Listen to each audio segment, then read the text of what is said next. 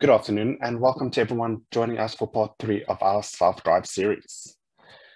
My name is Vainant and I'm a learning specialist with Wetu. I will be taking you through today's session.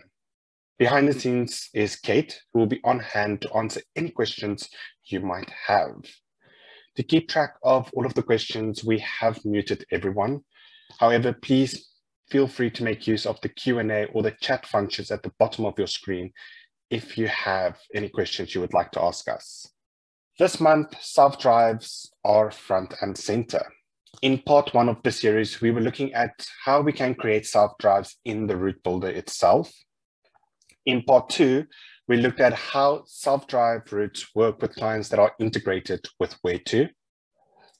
Today, part 3, we will be looking at how Wetu works with clients who are exploring in a camper van, mobile home, or an RV. And then in the fourth and final part of the series, we will be covering the directions that your clients need to get from point A to point B. We will also be looking at how we can generate, edit, and get directions in different languages. So like I said, today's whole purpose is to introduce you to motorhomes and how to build those self-drive routes.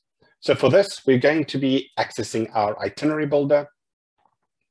And you would be able to build it as a simple personal or sample itinerary, depending on whether you want to send it out for proposals or want to send it for a direct client or an agent.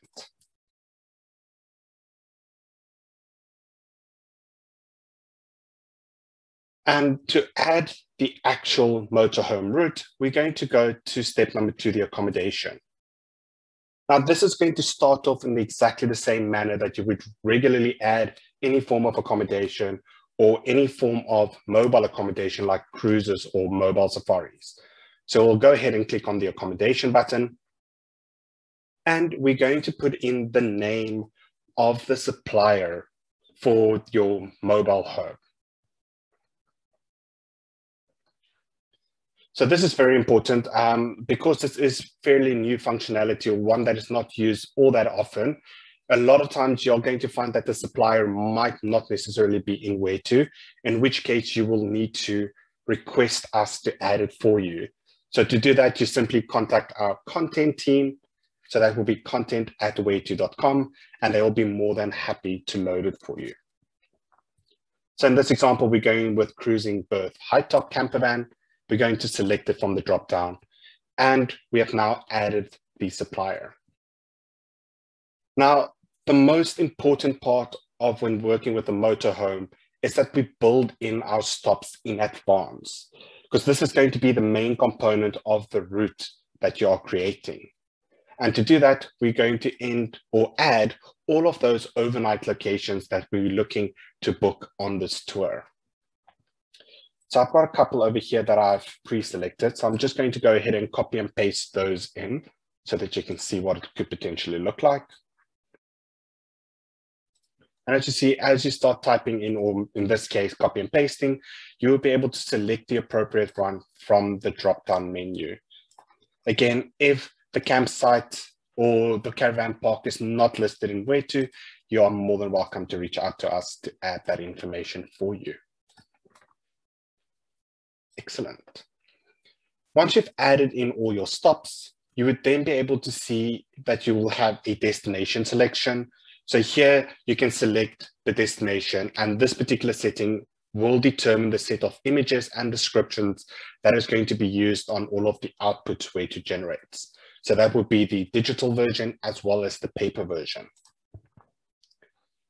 Next to this, we have the nights. So this is where we're going to indicate how many nights you're spending at each one of these stops. And you can indicate that or decrease it or as necessary. Now that we've built the main routing, what you can do is, if we go over to step number 3, the route builder now, you're going to see that generally we have the route incorporated and we are showing it as a private vehicle. Now, to be more in line with the whole mobile recreational vehicle, we're going to click on the icons and you can change it to say RV. And you will just see that every time you click on it, the icon is going to update on the map and show appropriately.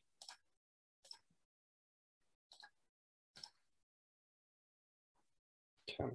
And you see if we zoom in now, we have our little RV icon.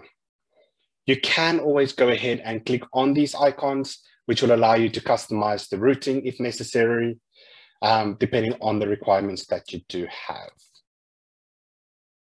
So the main routing for your camper vans or mobile homes is built within the accommodation step. So step number 2. So that's when we added in all of the stops. Whereas if we navigate to step number 3, the route builder, this is where we can add in any additional stops that you might have along the way or that you want to incorporate. Now, if we do go back to the accommodation step where we were working with the overnight stops, you'll notice that there is a toggle option. That's a little moon icon or a little sun icon. So this will allow you to either, in our example, use overnight stops, so where the clients will sleep, or you could potentially change it to be day stops. So if you want them to stop along the way at certain sites or attractions, then this is how you can incorporate that into the main routing component if you want to have it available. Or if that's a bit of an issue, then you can always navigate to step number 4, the planner, and you can work on creating day routes. So you'll see once you start adding all the activities, you can simply click on the day route function and build in the route between the sites and attractions on a single particular day. Okay.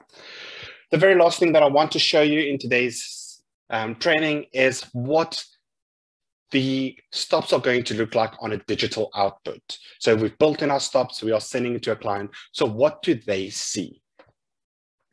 If we navigate over to step number 6, additional details, we're going to scroll down to preview itinerary, and we're just going to view the digital output. We're going to enter. And what we can see on the overview right over here, we are clearly indicating each individual stop where the clients will be overnighting.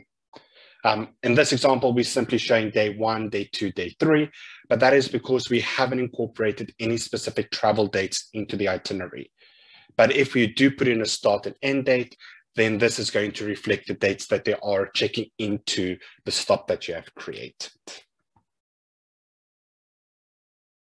If you do have questions, like I said, Kate is in the background to answer any of those.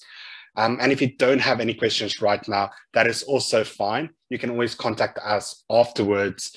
So you can either email learning@wetu.com, or you can contact our support team, which is support@wetu.com, and we will be more than happy to assist you with that.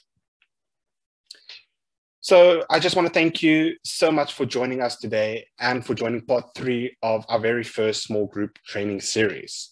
We really hope to see you join us in others and get more involved in the process. And if you do have any exciting topics that you feel needs to be covered, please let us know. We are more than happy to look at that and incorporate it into future trainings. Thank you again, and hope you have a super day and test out what we have just shown you.